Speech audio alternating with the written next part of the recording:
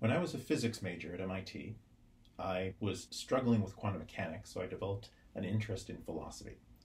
And I had a very hard time with it because philosophy is very, very different from physics, even though you need some philosophy if you're going to do deep things like invent new theories. So there were a few books that helped me to get started, and I just wanted to list them briefly. Bertrand Russell, The Problems of Philosophy. It's a little book, and it's one of the classics. This book is a good description of why you might care about philosophy. So it's a good starting point. Another truly excellent one that I haven't heard talked about much, Talking Philosophy, a word book by A.W. Sparks. This is great as a beginning for non-philosophers. It's where, how do you wade into here? It basically is explaining a few ideas, a lot of words. The guy freely admits that most philosophers would scream in horror, but the way you introduce an outsider is not the same way that the professionals do it. I found this invaluable. I must have read like 30 or 40 different philosophy texts, and something like 2/3 of all the value was in these two books. Likewise, I read many, many books about the philosophy of quantum mechanics. And Hans Reichenbach, who was actually one of Einstein's few students, did brilliant analyses of relativity in one book, and in this one, The Philosophic Foundations of Quantum Mechanics. Again, something like 2/3 of the value from all of those books was in here. I got a lot out of The Philosophy of Physics, Locality, Fields, Energy, and Mass by Marc Lange.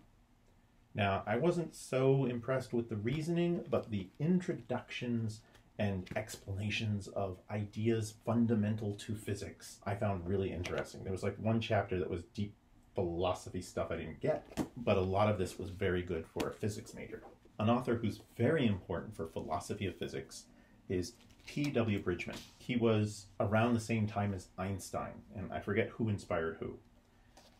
He wrote a brilliant little book called Dimensional Analysis. It's basically the book on dimensional analysis. You wouldn't think it would warrant an entire book, but he manages to do a lot of interesting stuff. More to the point, he very much pushed this philosophy of operationalism.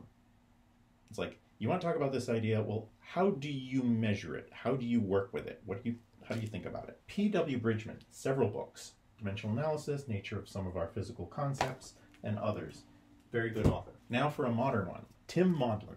He has got a lot of good things to say. I was very impressed with quantum non-locality and relativity. He took the confusing question of, can things go faster than light, and split it up carefully. Can matter or energy do it? Can signals? Can causal processes? Can information? And he spends a book expanding and carefully analyzing these ideas. I was very impressed. This was one of the best breakdowns I've seen.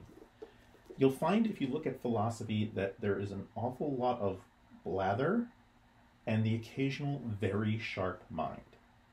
P.W. Bridgman, Hans Reichenbach, Tim Maudlin.